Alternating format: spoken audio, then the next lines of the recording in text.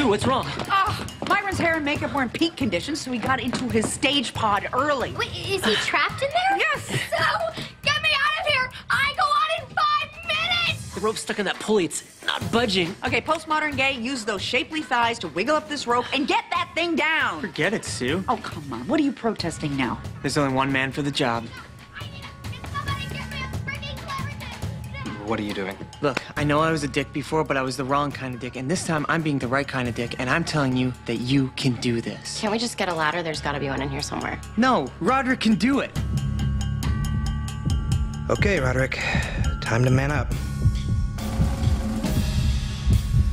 Oh, what the hell? Give me those gloves. Do it! Do it! Do it! Do it! Do it! Well, Spencer's got my back. Do it! Do it! I guess I can do this.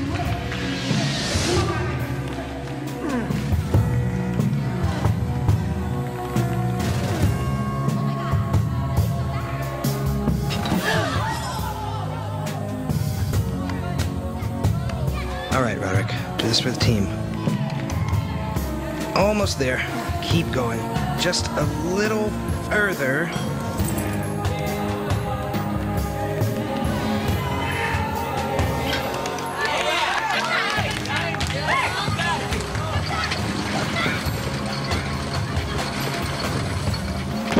You did it. I can't believe I did that.